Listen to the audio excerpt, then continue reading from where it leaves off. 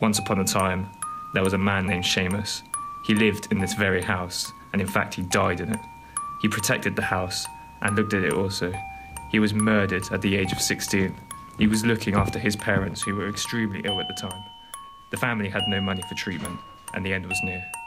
One evening, the house got broken into, and Seamus was killed.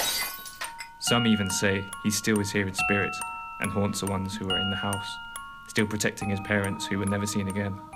He comes from the walls, the mirrors, and the floor. He won't give you time to run or hide. He'll trap you in the house forever.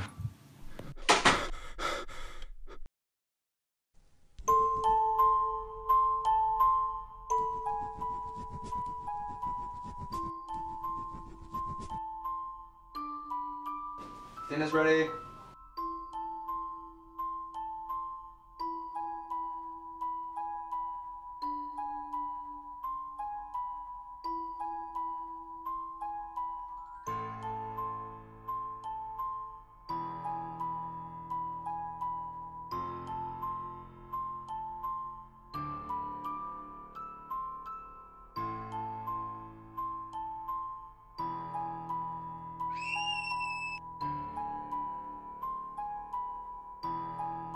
Hi, Jay.